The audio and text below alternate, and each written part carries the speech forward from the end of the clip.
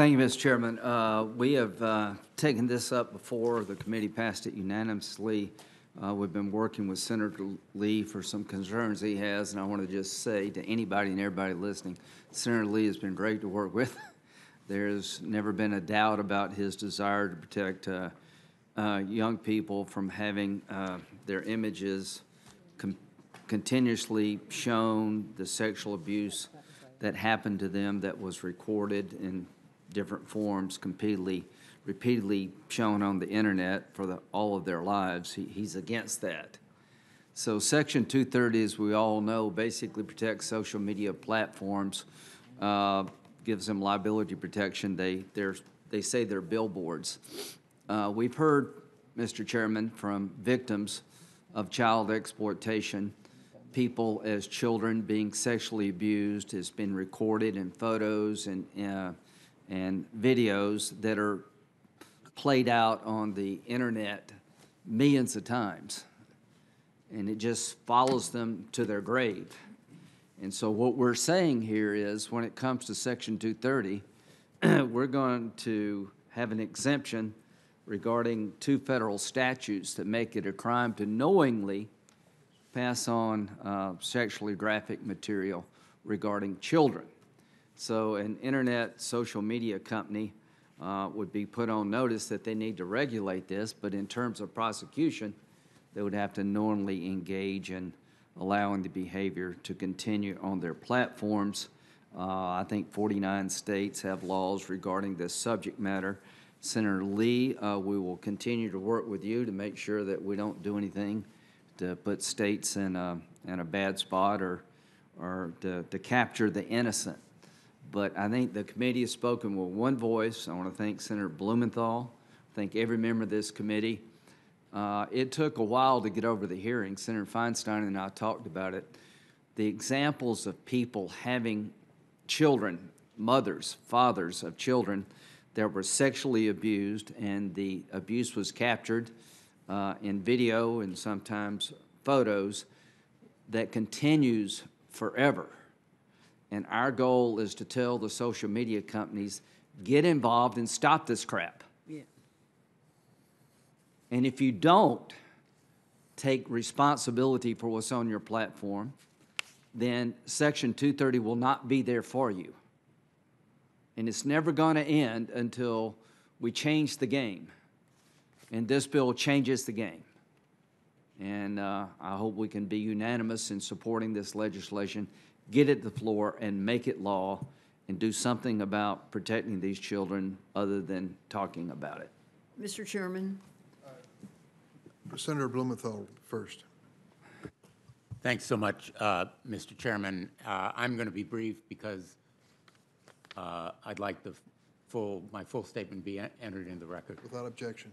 I'd also ask that letters of support from a number of organizations among the 250 law enforcement groups, child advocates, NCMEC, and others be also entered in the record without objection. Without objection. Let me just thank, first of all, Senator Graham for his patience and dedication to this cause, which is extraordinarily bipartisan. We have 22 co-sponsors to this measure in the Senate.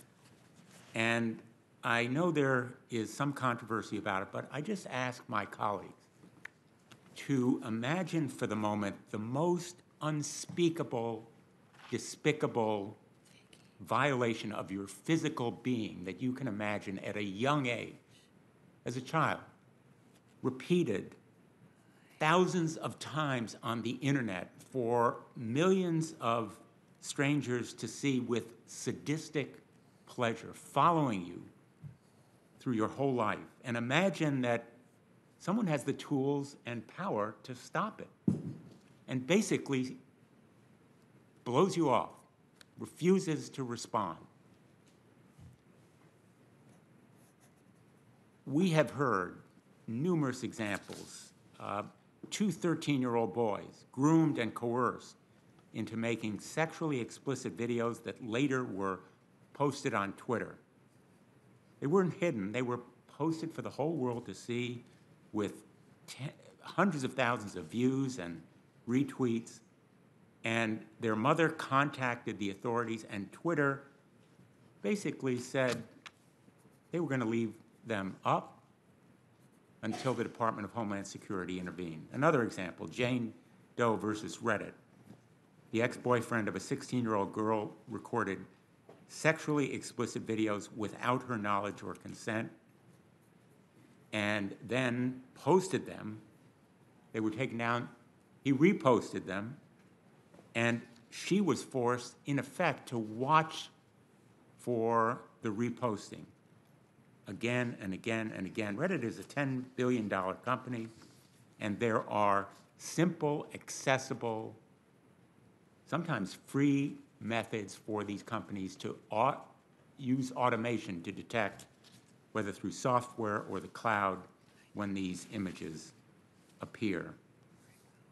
Now, there's no question, big tech, their armies of lobbyists and their allies have sought to make this issue one of encryption. It's not about encryption.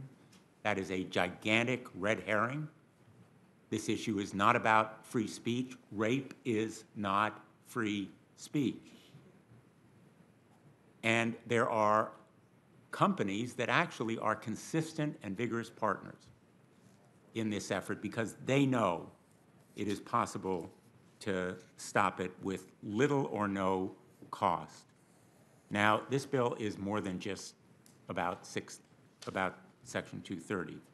The Internet Act will stop exploitation before it starts by expanding mandatory reporting to include the enticement and trafficking of children. It will, second, assist prosecutors and law enforcement by doubling the time that tech companies are legally required to preserve evidence of exploitation. It helps law enforcement more quickly recover sexually exploited children and remove them from harm. It fosters the next generation of technologies to stop exploitation. And it does hold tech companies accountable when they fail survivors, and they enable these predators to spread the kind of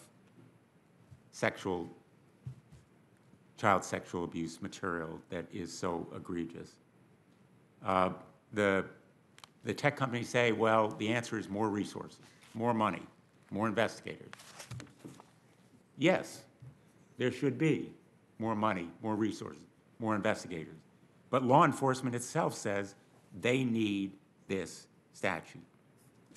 There are 250 child advocacy organizations, law enforcement organizations, such as the National Association of Police Organizations, Major Cities Police Chiefs Association, the National Center for Missing and Exploited Children has helped lead this effort.